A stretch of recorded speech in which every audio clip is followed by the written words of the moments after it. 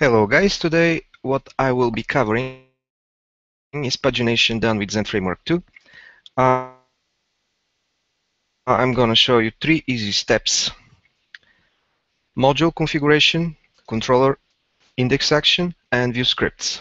So let's get started. Actually, I'm gonna show you the final result. Here we go. This is the pagination of my CRUD controller. I have a lot of CRUD controllers. In my CSN user module, I'm gonna show you that. You can find the code in the description of the movie. It's into the Git repository, so it's accessible for everyone. User controller, user pagination controller. This is a controller which you have to look at. So now I'm using table data gateway, which comes with Zend. This is a design pattern, and they have implementation of table data gateway. So here it is, the code. But let's start with the module config. The first thing to do is just create a new road. In this case, I have created one child road, which I define it this way: page, and I'm expecting a parameter, which is the number of the page. Here it is. As I said, you can see the code in the Git repository. Using pagination controller, user pagination controller. As I said, I'm using a table data gateway to create a CRUD. Create, this is actually not create, but retrieve action, create, update, and delete. Here it is. I have one method which is called getUserTable, and I'm using a standard table gateway which comes with Zend Framework 2.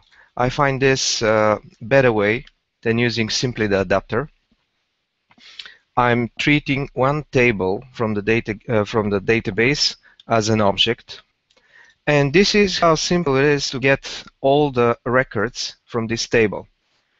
Return new view model. Of course, this is what I'm returning to my view scripts.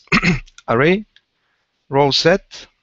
This is how I call my key, which after that I can call in my view scripts. This get user table, select. That's all.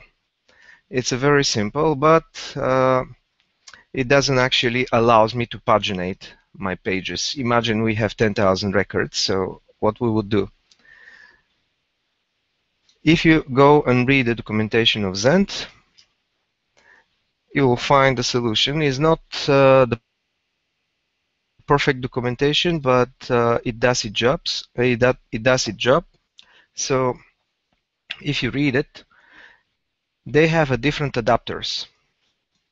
Actually, they're ready to paginate not only the database results, but arrays as well. So one way of doing that is just use their array adapter, and after that, convert your result set to array. But that's not very good, because in any case, all the records will be retrieved from the database, and only few of them will be shown. And this is a waste, I think. So the best is just to use, in my case, dbTable gateway adapter, which is going to retrieve only the records we need, not the entire result set. So here it is how it goes. Paginator, and I create one object of class paginator using the adapter dbTable gateway, and I'm giving one instance of table gateway. After that, I set a default page, which is 1, and check from input parameters. If there is a page set already, I'm setting my page to this value. It comes from here, as you can guess. It's now page number 1. If I click on page number 2, it's going to turn to page number 2. So I'm taking this parameter from my input. Paginator set current page number, and I'm saying how many rows per page do I want. and the paginator gets sent to my view script. That's step number 2. So module configuration, changes in your index action of your CRUD controller eventually, or whatever you use it. And the third step is just changing slightly your view script, which is very simple. Before, it was only like that. I didn't have anything under this line. And of course, I didn't iterate through paginator, but result set. But apart of that, nothing has changed. So I just changed this name to paginator. And again, I create a loop to show all my records. Here the magic comes. Now we use one partial view helper to show this, to show the pagination control. So I'm sending the entire object paginator. I'm setting the behavior, sliding, all, elastic, jumping, sliding again. I repeat this because I use this already. So if you read the documentation, you'll figure out that. And after that, you have to set your partial view script, search pagination, PHTML. Copy this directly from Zend or from my examples, my tutorials. Here it is, examples, search pagination, item pagination, and drop-down pagination. It's really very simple. I have copied all these codes and created view scripts here in my view folder. Here they are. Search pagination. This is what I'm gonna use. Once you copy and paste the code here we go. You have this partial view script ready to be used. After that, you point to it and you send your new route. And that's it, the magic happens. Let's look at it again. 1, 2, 3. Page 1, 2, 3. Of course, you can change the rows per page.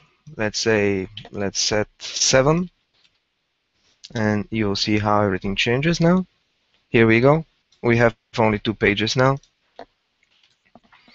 Or you can change your partial view script or the behavior. Instead of sliding, you can say, for example, all. I don't think we will see a big difference here because I don't have enough results, but see, it works. Sliding, and you can change not only the behavior, you can change your partial view script, search pagination, HTML. So it's very simple, it's very easy to set up pagination. Here we go. With Zend Framework 2. Zend Framework 2 comes with components for almost all our needs as developers. Drop down. I'm going to bring it back as it was. Of course, you can make your own experiments with that. So that's it. 3 very simple steps. Set up a route. So you can take from the row the page number, make the necessary changes in your index action, eventually in your CRUD controller, where we retrieve all the records and try to show them.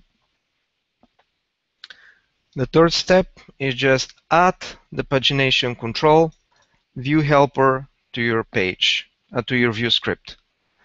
Adjust the behavior, set the partial view script, send the route, and that's it. Thank you for your attention. Hopefully that's helpful for someone.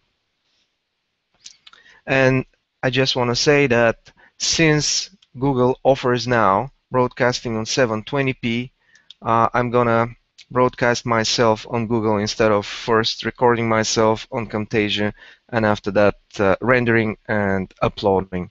This is much better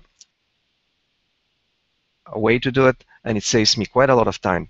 Again, thank you for your attention.